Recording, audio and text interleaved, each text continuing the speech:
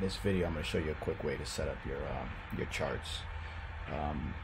Currently it's on a 1 hour chart. You can see the minutes and hours and days here. I like to set it to 5 minutes. That's more of a day trading strategy I use. So before I enter the trade, I kind of know, all right, is it on the down or is it on the upside? So this is really good to have. The 1 hour, some people might want to look at that to get a better gauge of what's been happening, hour by hour if you're not on the market, frequently. And then you have the 1 day that can kind of give you an overall view of what's happening. But again, for the purposes of entering these trades, you want to be on the 5 minute.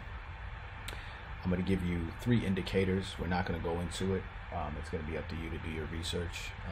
We do have indicator courses coming out that can kind of show you, or that will show you how to read charts and little tips on, giving you more of an advantage. But when we put together the signal plays, they're all based on charting, so everything's pretty solid. We give you the ability to make money from day one without knowing, little to nothing, as opposed to putting it in.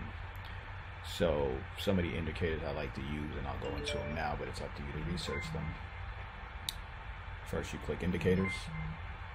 I have the MFI, Money Flow Index,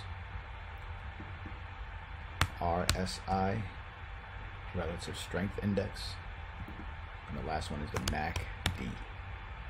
And again, if you just do quick Google searches on all of them, it's going to take you a while. That's more of an in-depth course, but it kind of tells you if something's being overbought or undersold. The basic definitions that give you a basic idea of what's happening around these trades. But again, we will have a course on this in the university. Thank you.